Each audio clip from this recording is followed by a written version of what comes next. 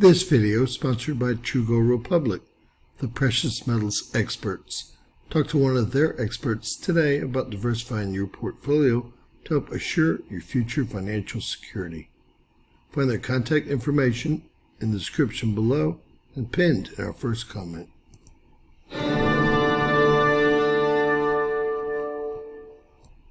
James Kaufman, World News Report today, June 17, 2024.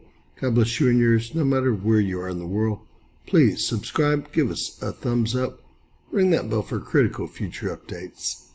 Ladies and gentlemen, we've had a pair of M1.5 flares, one at 8 UTC time, which is going to be right at 1 a.m. in the morning, the other one at 11 UTC time, which was 5 a.m. this morning, both Central Time. As we can see, we have our first mflare here at about 8 UTC time, which is about 1 a.m. Central.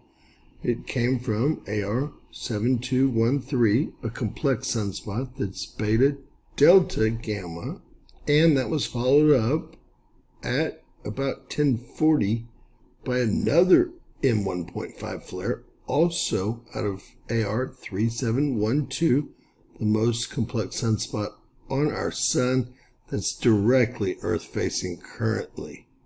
You can see up top the stronger of the two was an M1.56 solar flare, and that's really the strongest flare we've seen in more than 3 days, as you can see, the 72-hour max also. Now, they expected a lot more activity out of 3712. It's extremely complex, it's directly Earth-facing, and it's a very large sunspot. We have only a 10% chance of having an X-class solar flare, with that said, and we had only a 55% chance of having an M-class solar flare. That could be moved up to 100% now, right? Taking a look at our star, we have 7 sunspot groups that are on the Earth-facing side of our solar disk. By far, the largest and most complex is AR3712, directly Earth-facing. This was taken today. You can see how long and large the sunspot actually is. We also see AR3716 becoming much more complex and growing much larger. Heading over to STO, we're going to take a look at those 2 flares. The first one at 8 UTC, the second one at 11 UTC.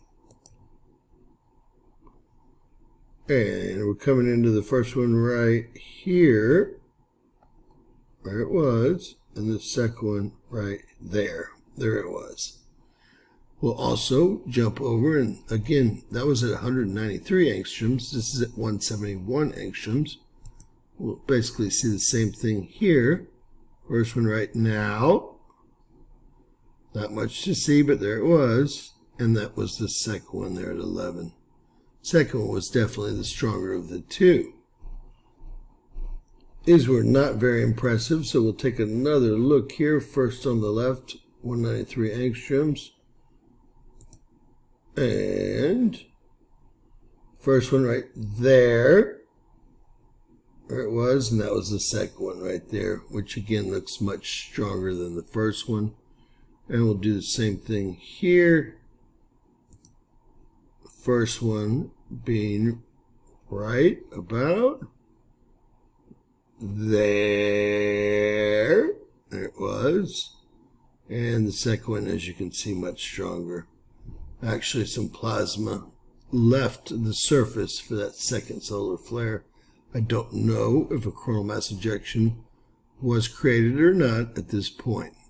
This is really the first solar activity that we've seen in several days.